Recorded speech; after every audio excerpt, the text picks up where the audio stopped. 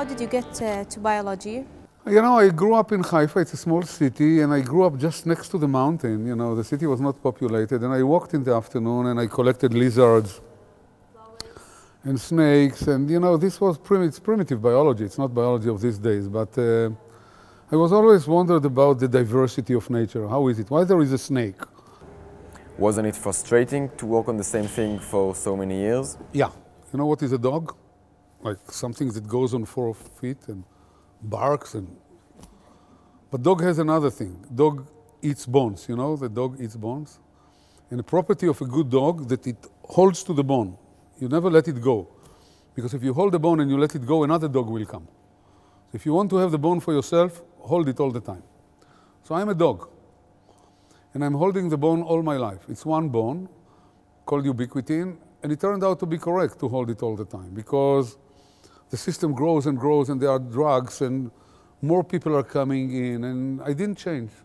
You know, you have one wife, you're married to her for the rest of your life. I'm married to one wife and one molecule. That's it. You become an expert. You cannot become an expert if you jump. You cannot work one day on something else and one day on this and one day on that and one day on that. You want to become an expert. I am the world expert on this molecule, not the only one. Now, other people become, but I am the world expert. In order to become an expert, you need to focus. And you need to work out your way through it for a long, long, long, long time. Then you are becoming an expert. Then people are coming to you. Then you are the source of knowledge. You are the inventor. You are everything because you know everything. You know from day one, like growing a baby. You know the baby from the day it was incepted. So the idea of holding like a bone, you know, I was kind of joking, has a deep philosophy behind it. It's not, I do it knowingly and conscientiously. I'm into it. I will never leave this molecule alone. What do you think is the scientist's role in the society, and what do you think is the appropriate attitude of a scientist? You know, first of all, my scientist's role is to make discoveries, important discoveries that will benefit human beings, doing basic research that will expose basic mechanisms, and then others will come and translate it into drugs, into products, into everything we are using is the product of science. Everything that is around us is science. I think that secondary to science, because science, everybody understands it, and it doesn't matter whether you are from Korea, from Israel, from Japan, it doesn't matter. People understand that we are all have good intentions. I think that scientists are excellent ambassadors to peace because they can cross bridges very easily and make contracts and agreements, and knowledge can flow back and forth, back and forth. And then I think they are the best also to understand moral issues. So they are not the only ones. The scientists, I think also social scientists, not only scientists that do bench work, I mean natural scientists. You know, people, theologists that study religions, historians, archaeologists. You know, we are human beings. We have roots in history. I didn't start my life. You know, I belong to a nation that is 2,000 more years old, 4,000 years old, that has history and archaeology, and we have neighbors, Arab neighbors, this. We are living in an environment, and we need to understand the environment, and we have to talk to the environment.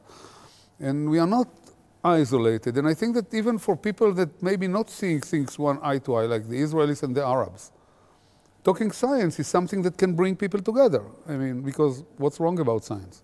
Do you think that science research should stop whenever the society has a problem or there's bioethical issues? And democracy, the nature of democracy, that it has its own breaks. One is a moral break. I think that most of the people that grow up in democracy, most of them, not all of them, should be moral because they have the freedom of choice. And during the freedom of choice, I'm not stealing your pen because I'm afraid that you call the police, because it's against my moral. In democracy, people, because they are not oppressed, because they are not pushed, because they are allowed to speak their minds, because they are allowed to fly, to write, to express themselves, they also develop moral principles. I behave well, not because I'm afraid of the police, but because I'm limited, I recognize that this is the way to go, this is the way to live together.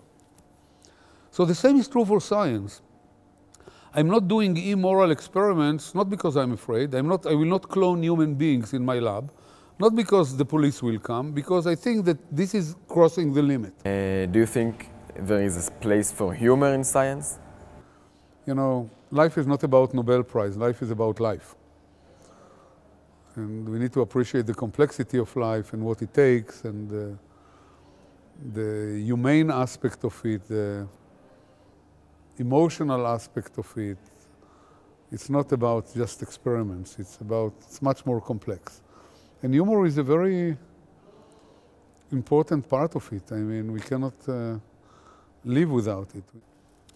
But the only thing that, for me, science is about curiosity. I think that, it's about curiosity. You want to do something in your life. I mean, you want to contribute. You want to leave a heritage behind you. I think that if you solve a problem in science, this is an unbelievable source of satisfaction.